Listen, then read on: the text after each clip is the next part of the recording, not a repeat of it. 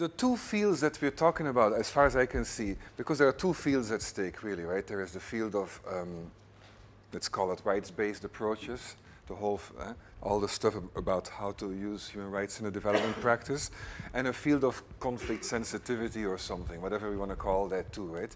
These two fields really are born only, as far as I can remember, in the late 1990s, really, mid-1990s, which is actually very, very recently still, if you think about it, right?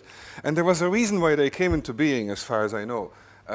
Which was that there was a sense, quite a widespread sense at that point in time, maybe strongly influenced by the case of Rwanda, but also a whole bunch of other places, of course, that what you could call normal professionalism and the normal right way of doing humanitarian aid or the normal right way of doing development aid seemed to lead sometimes to rather dramatically suboptimal outcomes. Right? It seemed that somewhere we were misunderstanding core social dynamics, and that as a result of that, the impact of our work, even if done well on its own terms, was at the very least unsustainable, as was witnessed by mass conflict, mass violence, mass destruction, but possibly even actually feeding into those very dynamics and so on, and that we didn't seem to understand it very well. That something in our normal professionalism maybe was blind, at least in part, to some of these issues that led to violent conflict that might have had to do with human rights and governance and so on. I think that is a feeling that quite a few people had. I myself for sure had it. And I actually wrote a book about that at the time called Aiding Violence, which is by now already 10 years old. But others did too. And at the time then Mary Anderson started with her work on Do No Harm, which as well was based on the premise that if you don't watch out, even if it wasn't your intention at all, and even if you don't realize it at all, you are having an impact on bigger economic dynamics, social dynamics, political dynamics foremost, power dynamics that you might not necessarily realize, and yet you have it. And that impact can be negative if you don't pay attention. And so out of all this criticism and this thinking, I think grew two new fields really, essentially, right? Or at least grew a sense that change was necessary. A rights-based approach and conflict sensitivity, as I said already earlier, go hand in hand very well, right? A priori, they deal with similar sort of issues. One of the things on the little paper for today that I saw, one of the aims that Maureen mentioned, was to understand this whole business of rights violations as a consequence of violent conflict and as a cause of violent conflict. And evidently that's correct. It's also a total platitude of no use whatsoever, but it is, however, correct. I mean, the reason they say that it's a platitude is you can't do anything with it, right? Of course it's true, and then, you know, so what?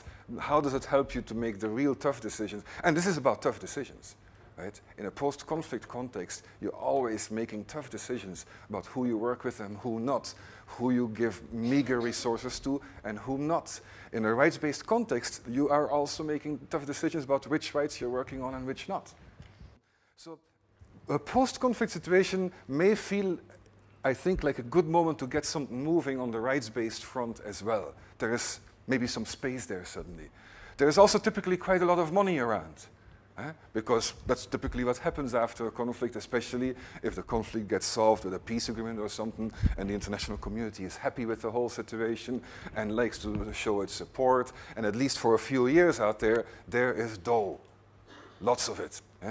At the same time, often governments are weak still. Civil societies are maybe not too strong and so on. So, you know, whatever we wish, we can sort of get away with quite a bit maybe. We've taken the use, in any case, during the war already to manage a lot of the show while we were doing the humanitarian aid business. And so we feel like, you know, we know the place, we're ready, we got a vision. So everything seems to be in place to move forward. At the same time, of course, that's not true either. Post-conflict situations or situations of ongoing conflict are extremely tough to make progress on rights-based matters. And I want to discuss that for a moment. I'd like to discuss a number of factors that I was thinking of that are both internal to aid agencies or to aid actors or to development actors and external to them, and that make it hard to make progress on a rights-based approach in a conflict context. So first, let me do the ones inside development organizations. I think I got 4, but I forgot. We'll see. So the first one is that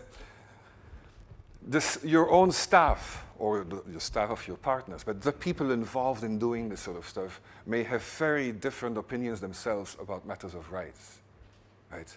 This does not make life very easy, right? Even if a country is not a dictatorial one, and even if one can speak rather freely about matters of rights and be critical and self-critical and so on, it is likely that in a conflict context, these matters are very painful for staff and very divisive even for staff to talk about. When you say the word genocide in Burundi, it means very different things to very different people, right? And right away then there you start diverging. And talking about it is not easy, even though it is possible. Burundi is not a dictatorship where you cannot talk about these issues. Yet it is extremely hard for people to actually do it. And if you can't talk about it as an agency, or if you can't see eye to eye on it, evidently it will be very hard to move forward on it. And post-conflict situations are precisely the sort of times that it's very hard to talk about the very most important things.